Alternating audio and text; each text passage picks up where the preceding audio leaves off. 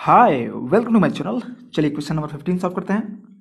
Question number 15 आपका है subtract this much from this much. Okay, तो आपको जब सब्ट्रैक्ट करना होगा तो आपको क्या करना पड़ेगा, देखना होगा कि किस में से किसको करना है। तो यहाँ बोला है कि सब्ट्रैक्ट करिए इस पॉलिनोमियल को इसमें से।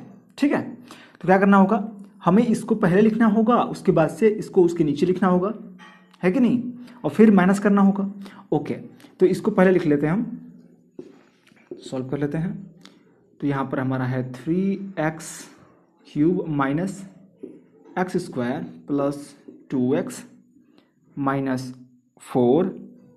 उसके बाद क्या करेंगे, इसको उसके नीचे लिखेंगे क्योंकि इसको माइनस करना है, इसमें से सपरेट करना है। तो हम लिख देते हैं यहाँ पर x³ plus 3x² minus 5x plus 4 करना है। इसलिए हमें क्या करना पड़ेगा कि साइन चेंज करना पड़ेगा नीचे वाले एक्सप्रेशन का।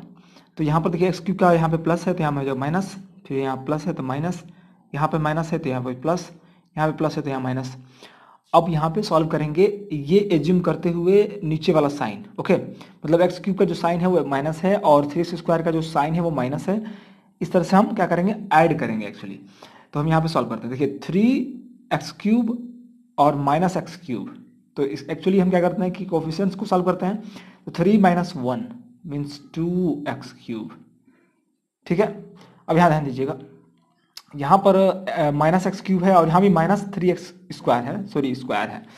तो यहाँ पर 1 और 3 4 हो जाएगा 4x²। तो यहाँ पे हो जाएगा माइनस में, क्योंकि दोनों माइनस में है इसलिए माइनस 4x²। ठीक है, और यहाँ पर भी प्लस प्लस दोनों आ गया है, नीचे वाला साइन लेते हैं हम लोग, प्लस प्लस है तो 5 और 2 को ऐड कर देंगे और ये मिलेगा आपको प्लस में 7x।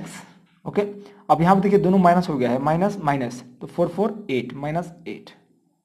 तो ये आपका हुआ सब्ट्रैक्शन क्वेश्चन 15 का। ओके, चलिए चलते हैं क्वेश्चन नंबर 16 पर। ओके, तो क्वेश्चन नंबर 16 देखिए ध्यान से, यहाँ पर भी क्या करना है, सब्ट्रैक्ट करना है इस अलजेब्रिक एक्सप्रेशन को इसमें से।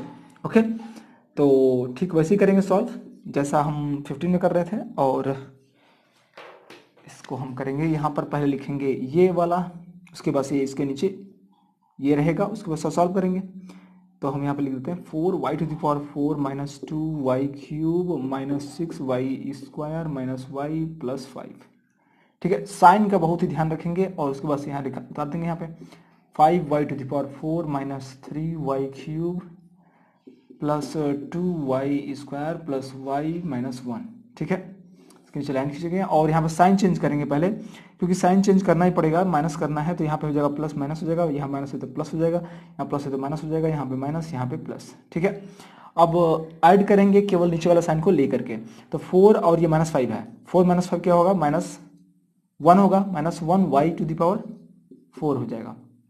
करेक्ट है, यहाँ पे देखिए प्लस है, यहाँ पे माइनस है, तो हम क्या करेंगे, सेपरेट करेंगे बड़े वाले में से। तो 3 - 2 होगा तो 1 आ जाएगा, लेकिन पॉजिटिव में रहेगा 1, क्योंकि प्लस वाला जो है बड़ा है 2 से, इसलिए यहाँ पे होगा प्लस में y³। यहाँ पे देखिए माइनस है और ये माइनस है, दोनों को ऐड कर देंगे, 6 और 2 कितना हो जाएगा, 8, तो -8y²। ठीक है, यहाँ देखिए माइनस है, यहाँ माइनस है, तो हम क्या करेंगे 1 1 2 हो जाएगा, तो -2y। अब यहाँ देखिए प्लस हो गया, ये प्लस हो गया, तो 5 और 1 6 plus 6। This is your answer. Okay, चलिए क्वेश्चन नंबर 17 सॉल्व करते हैं। ओके, तो क्वेश्चन नंबर 17 सॉल्व करते हैं, और यहाँ पर है आपका ये इतना सेपरेट करना है इतने में से। तो पहले क्या करेंगे, इसको नीचे लिख लेते हैं ऊपर। ओके, इसको नीचे लिखेंगे उसके सॉल्यूशन। तो हमारा ये टर्म है 3p² minus 4q² minus 5r² minus 6। ठीक है, और इसको इसके नीचे लिखेंगे और देखेंगे कि लाइक टर्म्स को लाइक टर्म्स के नीचे ही लिखना है, ये ध्यान रहे आपको। तो 4p² plus 5q² minus 6r² plus 7। Correct, अब यहाँ पे साइन चेंज करेंगे क्योंकि हमें सेपरेट करना है, यदि हमें ऐड करना होता तो साइन चेंज नहीं करते। ठीक है, प्लस है तो माइनस हो जाएगा, यहाँ पे प्लस है तो माइनस हो जाएगा, ये माइनस है तो प्लस हो जाएगा, और प्लस है तो माइनस हो जाएगा।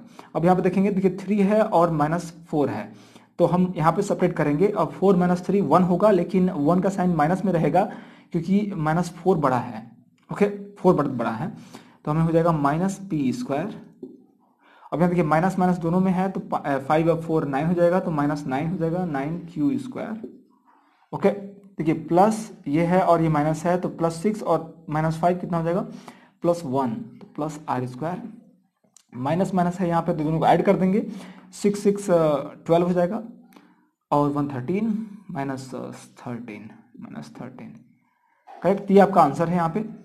यदि आपको अच्छा लग रहा है बिल्कुल तो अपने दोस्तों शेयर करिए और सॉल्व करते रहिए। यहाँ पर एक बात आपको जाननी बहुत जरूरी है, आपको प्रैक्टिस करना पड़ेगा। ये जितनी आप ज़्यादा बार करेंगे उतनी ही आप फ्लुएंट हो जाएंगे, उतनी ही आप अच्छे से कर पाएंगे। तो बहुत जरूरी है कि आप प्रैक्टिस करते रहें, क्योंकि प्रैक्टिस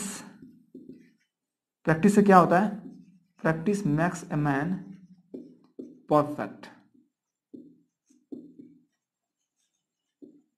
क्या ये सही है? मेरे ख्याल से यहां पे जोड़ना चाहिए perfect practice. Perfect practice makes a man perfect. Okay, practice लोग करते हैं लेकिन परफेक्ट प्रैक्टिस नहीं करते। परफेक्ट प्रैक्टिस करने का मतलब कि एकदम आपका ध्यान, आपका जो कंसंट्रेशन है वो एकदम यहीं पे होना चाहिए सॉल्व करते समय, और तब आप देखेंगे कि आप परफेक्ट हो सकते हैं। Okay okay, thank you so much for watching.